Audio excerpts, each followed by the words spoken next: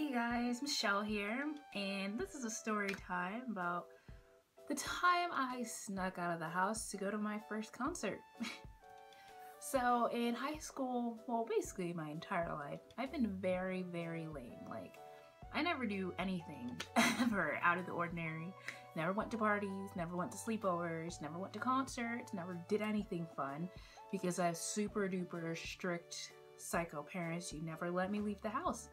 So my senior year of high school was still really boring, but I had one best friend. Her name's Macy. We're not gonna make a fake name. And she and we hung out all the time. Like I go to her house. Sometimes she'd come over to my house, but really we hung out at her house mostly. And it was just really fun. And she had like this huge crush on this guy named Jackson Rathbone. If you've seen Twilight, he's one of the brothers, Jasper. Yeah, he's Jasper in the Twilight series. That's who he plays. So she thought he was just so hot, and then she found out that he had an actual rock band and that he did concerts and like he toured with them and stuff. And so I was like, oh wow, yeah, that's cool. And she was like, if they come to a concert near us here in California, we should go. And I was like, oh my god, yeah, okay, I've never been to a concert before, that'd be really cool. So the end of the school year, so this is like probably June, like we found out that they were gonna have a concert and it was gonna be up at Universal Studios at the Hard Rock. And we're like, she's like, yeah, we should go. And I was like, oh yeah, sure. And she's like, it's gonna be $20. I gave her $20 for the ticket. And I don't know, it's like when she told me that the time of the concert, it started at like 7, you know, like a normal concert. And I remember that my curfew, I don't really have a curfew, but basically my curfew is never leave the house. But if you do leave the house, be home by 8 p.m. So I was like, well, if the concert starts at 7 p.m. and obviously it's not gonna end immediately and I need to be in the house by 8, that means I can't even bother asking my parents because they're gonna say no.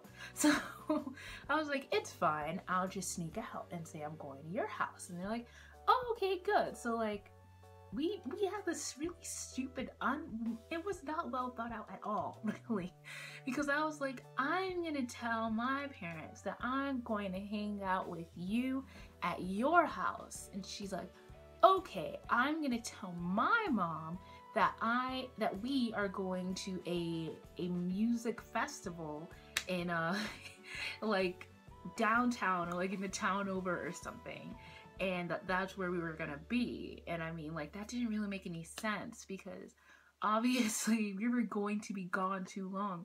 Like, Universal Studios, LA, it's like a good 2-hour drive from where we are. So to go to the concert, wait in line, be there, and stay after, and then come home, we still wouldn't be home until like 1 a.m. at the earliest. But we weren't really thinking. We're just like, oh no, it's gonna be fine. And so like, and she couldn't tell her mom that she was driving anywhere far like LA because she just got her license. Like, yeah, she just got it. We both had just learned how to drive, and let's be honest, she wasn't the best at it. Okay, so her mom would have been very nervous about us driving all the way over there, but like, we're like, we can do this, you know, like we're almost adults, we can handle this. So me, Macy, and then our 2 other friends, like, we all pile into this car at like, it was early. It was like maybe 1 p.m. that we decided we were going to drive over and wait in line to get into this concert. So we go over and we get there real early. We're waiting in line. We're like having fun. We're laughing. And like the whole time, like, I'm having a great time, but I'm also very nervous because I know if I get caught, I'm going to be in so much trouble. I'm never going to be allowed to leave the house again. But I'm just telling myself, I'm like, this is worth it. This is going to be so cool. I've never been to a concert before. We get in, and it is the best concert of my entire life. Like, to this day, I'm like, that was so fun. Your first concert is always like the best.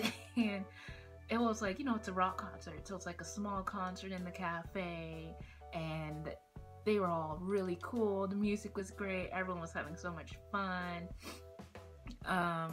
By the time the concert ended, it was like 11:30 at night, and of course my phone was blowing up. Like, my mom knew that I was not in her house, and she was livid about it, and I was like, you know what, I'm already in trouble, so we might as well just have some fun while we're out here. That's fine. So we decided to stay after for the meet and greet and get autographs.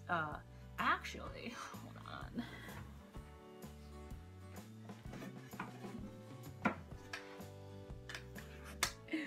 There we go. So you can see this is real. We saw the 100 monkeys, and then they all signed it, and he was so gorgeous. Like, Jackson Rathbone was so beautiful. And when we walked up to him, like, we couldn't speak to him. We were just like, and we just walked away like losers and took our signed pages. So we, this is the hilarious part. Now having to get home. Like, having to get to the concert was already a mess. Like, we were confused, and we were reading off like a paper printed out MapQuest because none of us had smartphones, and we couldn't GPS anything, so we printed out MapQuest. And you know how MapQuest works. Like, if you make one wrong turn, you're screwed, okay? You have to find a way to get back onto the directions. So getting there, like, we had gotten slightly lost, but not really. Like, I think we ran 2 red lights because we were all arguing about where to go. But we got there in one piece. But getting back was confusing because if you ever been in LA, when you get on the freeway, you don't just get on the freeway. Like, you get on the freeway and there's like 10 different ones. You got the 101, you got the 10, you got the 15, you got the 5, you got all of them. And and they all have the same numbers in them. And we're like, we need to take one of these freeways to get home. And no one can figure out which one it is, because even though we had MapQuest our way there, for some reason, nobody had thought to MapQuest our way back. Like, no one knew how to get home from there. So we ended up, one of our friends ended up having, like, he called his dad, and he was like, his dad for some reason answered the phone at like past midnight. It was like, we're lost, we don't know how to get home. And then he like gave us directions on how to get back onto the right freeway, and from that freeway get onto another freeway. And so we ended up getting home probably around like 2 a.m. with all the confusions and getting lost and stuff. And like, I'm tired. Like, Macy drops me off at my house, and then she goes home, and that's when the real trouble started. Like, I walk into the house and like, no one's there. Like, the lights are on, but no one's there. And I'm like, oh, maybe I'm in the clear. Maybe my parents just went to sleep and I'm good. So I like, go up to my room. I'm like getting changed. I'm like, I can just like sneak in here. No one's even gonna know what happened. Nope. I get a text from Macy, like freaking out. She's like, hey, actually, your mom's at my house.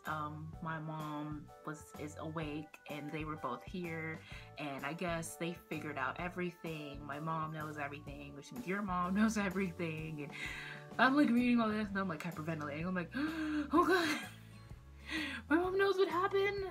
I'm dead. It's over. Life was done. I need to go and hide. And so I'm like trying to get into bed.